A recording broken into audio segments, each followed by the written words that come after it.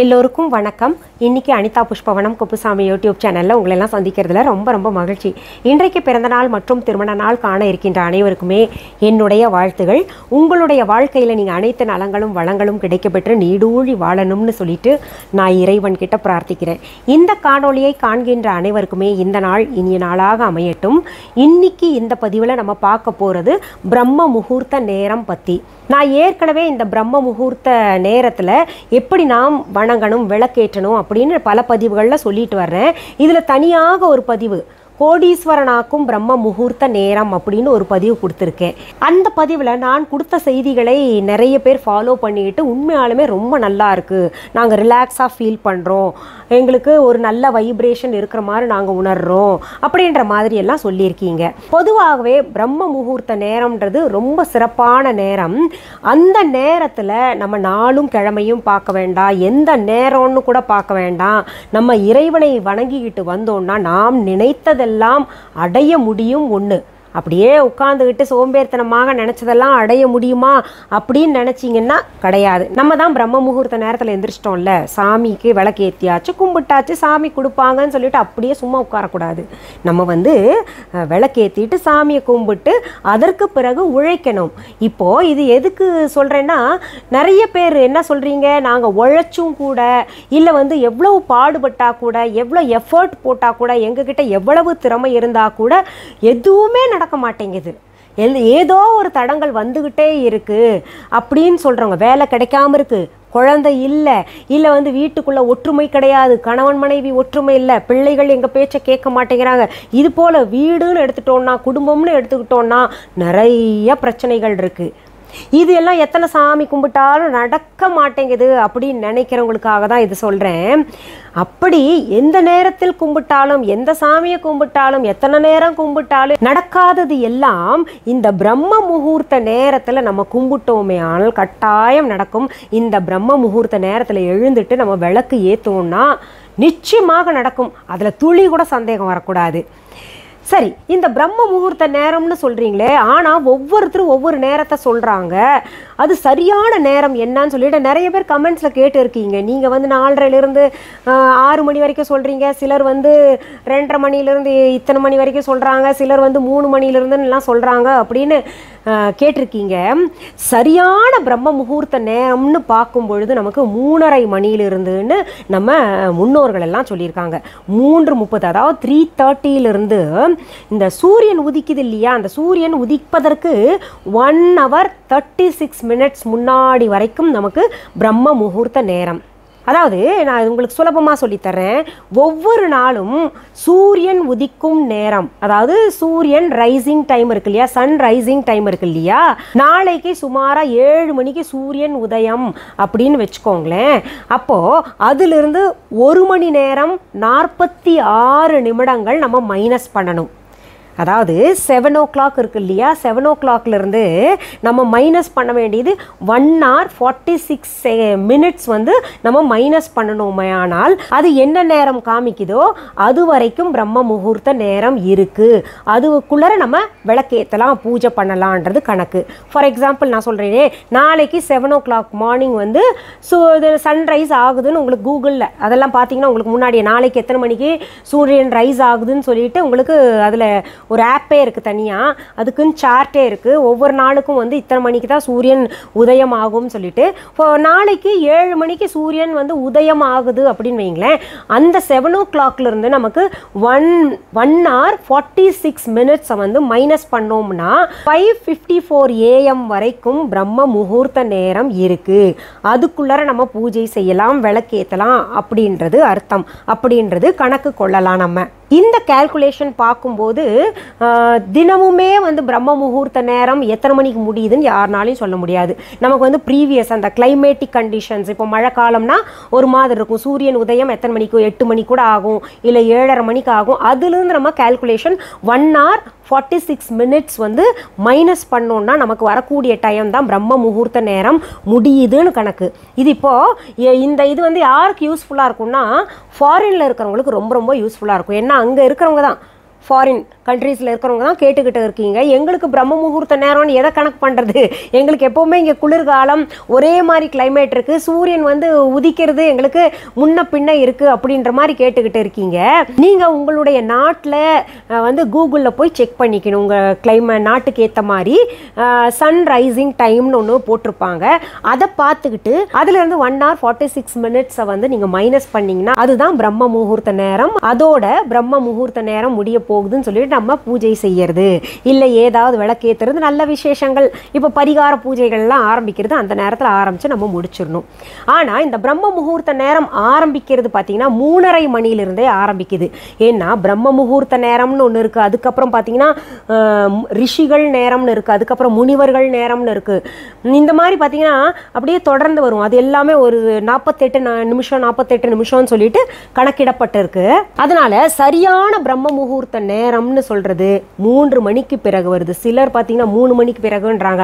ஆனால் 3:30 மணி, early morning 3:30 AM தான் பிரம்ம முகூர்த்த நேரம் ஆரம்பிக்குது. இப்போ எண்டிங் டைம் எப்படின்னு கேல்குலேஷன் உங்களுக்கு நான் சொல்லிக்கிட்டேன். சரி, இந்த பிரம்ம முகூர்த்த நேரத்தில் விளக்கு ஏற்றும் போது நாங்கள் வெளிவாசலில் ஏற்றணுமா இல்லை பூஜை அறையில் ஏற்றணுமா? இப்போ நாங்கள் பூஜை அறையில் போகணுன்னா குளிச்சுக்கிட்டு போய் நேரடியாக அங்கே விளக்கு ஏற்றணும்.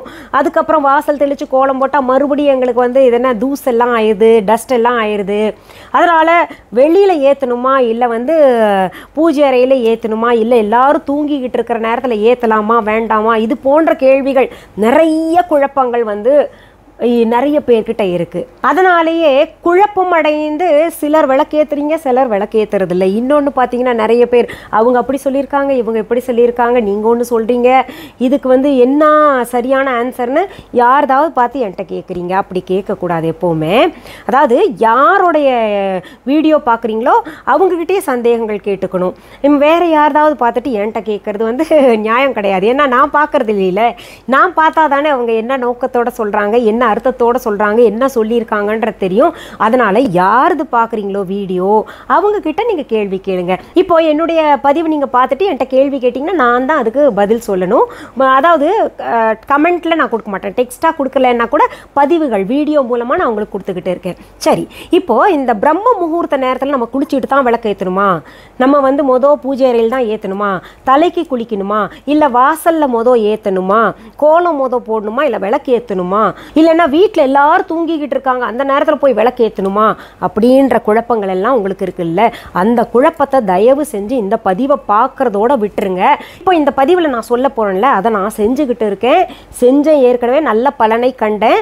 எனக்கு இப்படி செய்ய சொல்லி நல்ல இந்த ஆன்மீகத்தில் இருக்கிறவர், நல்ல ஜோதிடம் தெரிந்தவர் தான் என்கிட்ட இந்த மாதிரி செய்யுங்க அப்படின்னு சொன்னார். அதனால் எந்த குழப்பமும் யார் என்ன சொல்லி குழப்பினாலும் குழப்பம் அடைய வேண்டாம். அதுக்கு மேலே உங்களுடைய விருப்பம். நீங்கள் என்ன பண்ணுங்க, இரவு தூங்க போகிறதுக்கு முன்னாடி விளக்கு ஒரு 5 விளக்கு வந்து தினமுமே ஒரு தட்டில் எடுத்து வச்சுக்கிட்டு காலையில் எழுந்தோடனே பக்கத்துலேயே நீங்கள் பெட்ரூமில் வேண்டாம், பெட்ரூமுக்கு வெளியில் எங்கேயாவது பக்கத்தில் திரி எண்ணெய் பர்மனெண்ட்டாக வச்சுக்கோங்க. ஒரு ட்ரே மாதிரி அதை செட் பண்ணி வச்சுக்கோங்க. பெட்ரூம் விட்டு தள்ளி வாங்க, வெளியில் வந்துக்கிட்டு கிழக்கு திசை நோக்கி, ஈஸ்ட் டைரக்ஷனில், நான் இங்கிலீஷ்லேயே சொல்லிடுறேன் ஏன்னா மற்றவங்க பார்க்குறவங்க புரியணும், ஈஸ்ட் ஃபேஸிங்கில் 5 விளக்கு வைக்கணும். நான் இப்போ காமிக்கிறேன் பாருங்கள் உங்களுக்கு. இங்கே பாருங்கள், இப்படி ஒரு தட்டு பர்மனெண்ட்டாக வச்சுக்கோங்க. 5 விளக்கு இப்படி இருக்கணும். இது வந்து ஸ்டீல் தட்டு வச்சுருக்கேனே, நீங்கள் ஸ்டீல் தட்டு பயன்படுத்தக்கூடாதே அப்படின்னு கேட்பீங்க. இங்கே பாருங்கள், ஒவ்வொரு விளக்குக்கு கீழேயும் இந்த மாதிரி நான் பித்தளை தட்டு ஒன்று வச்சு தான் இந்த விளக்கு வச்சுருக்கேன். இந்த ஸ்டீல் தட்டில் வச்சுப்பேன். அப்புறம் இன்னொரு ட்ரேயில் வந்து நீங்கள் திரியும் தீப்பெட்டியும், இல்லை வந்து நம்ம லைட்டர் இருக்கு இல்லையா, இந்த விளக்கேற்றுற லைட்டர், அதுவும் அப்புறம் வந்து எண்ணெயும் பர்மனெண்ட்டாக ஒரு இடத்துல வச்சுக்கோங்க. பெட்ரூம் தவிர்த்து ஈஸ்ட் ஃபேஸிங்கில் இந்த 5 விளக்கும் வைக்கணும். நீங்கள் வரிசையாக வச்சாலும் சரி, இப்படி வச்சாலும் சரி, எப்படி வேணால் வைக்கலாம். விளக்கு அது வந்து சும்மா விளக்கு ஏற்றும் போது அந்த டைரக்ஷன் இருக்கணுமா இந்த டைரக்ஷன் இருக்கணுமான்னு சொல்லிட்டு ரொம்ப குழம்பிக்காதீங்க. பொதுவாக சவுத் ஃபேஸிங் வேண்டாம்பாங்க, பட் இது வந்து ரவுண்டு, ஒவ்வொரு விளக்கும் ஒவ்வொரு ஜுவாலையை பார்த்துக்கிட்டு இருக்கு. அது தப்பு கிடையாது. ரவுண்டாக வச்சாலோ இல்லை நீளமாக வச்சாலோ, ஒரு ட்ரே நீளமான ட்ரே இருந்தால் கூட அதில் லைனாக வச்சுக்கலாம். ஈஸ்ட் ஃபேஸிங்கில் வச்சுக்கோங்க. நீங்கள் இரவு தூங்கும்போது சுத்தபத்தமாக தான் முகம் கை கால் அலம்பிட்டு தான் தூங்குவீங்க. அப்படி இல்லாமல் தாம்பத்தியத்தில் இருந்திருந்தா கூட நீங்கள் உடம்பை சுத்தப்படுத்திக்கிட்டு தான் நீங்கள் தூங்க போகிறீங்க. அப்போ என்ன பண்ணுங்கள், நீங்கள் 3:30 மணி இல்லை 4 மணிக்கு தினமுமே அலாரம் வச்சுக்கோங்க. 5 விளக்கை ஏற்றிக்கிட்டு நம்ம தெய்வங்களை பிள்ளையாரை நினச்சிக்கிட்டு நம்ம குலதெய்வத்தை நினச்சிக்கிட்டு யார் யாரை நினைக்கணும்னு நினைக்கிறீங்களோ, இன்னாரை நினைக்கணும் இன்னாரை நினைக்கக்கூடாது அப்படியெல்லாம் கிடையாதுங்க. உங்கள் மனசில் யார், ஒவ்வொருத்தருக்கு இஷ்ட தெய்வங்கள் இருப்பாங்க, பிடிச்ச தெய்வங்கள் இருப்பாங்க. இது போல் உங்கள் மனசுக்கு பிடிச்ச தெய்வங்களை வணங்கிக்கிட்டு ஒரு வேண்டுதல் வச்சுக்கோங்க. எனக்கு வந்து இது நிறைவேறணும்னு சொல்லிட்டு ஒரு வேண்டுதல் வச்சுக்கிட்டு நீங்கள் இந்த மாதிரி விளக்கு தொடர்ந்து 48 நாள்கள் ஏற்றிட்டு வாங்க. 3:30க்கு ஏற்றுனா ரொம்ப நல்லது. அப்படி இல்லைன்னா 4 o'clock. ஏன்னா பிரம்ம முகூர்த்தம் நமக்கு 5:30 மணிக்கு மேலே வரைக்கும் இருக்குது. அதனால் அந்த டயத்துக்குள்ளே நம்ம ஏற்றணும் இல்லையா? அதனால் 3:30 இல்லை 4 மணி 4:30 இப்படி ஒரு டயத்தை செட் பண்ணுங்கள். ஒரு நாளைக்கு நீங்கள் ஃபஸ்ட் டே என்ன டைம் ஆரம்பிக்கிறீங்களோ அதே டைம் வந்து 48 டேஸும் நீங்கள் ஃபாலோ பண்ணணும். அப்படி ஃபாலோ பண்ணிவிட்டு நீங்கள் விளக்கு ஏற்றிட்டு வாங்க. கட்டாயம் நீங்கள் நினச்சது நடக்கும். நடக்கலைன்னா என்ன கேளுங்க. ஏன்னா எனக்கு அவர் செய்ய சொல்லி நான் இது செய்தேன், அதற்கு பிறகு எனக்கு அந்த வழக்கம் வந்திருக்கு. ரொம்ப நல்லாயிருக்கும். ரொம்ப ரொம்ப நல்லா பாசிட்டிவ் வைப்ரேஷன்ஸ் நீங்கள் உங்களை சுற்றி இருக்கிறத ஃபீல் பண்ணுவீங்க.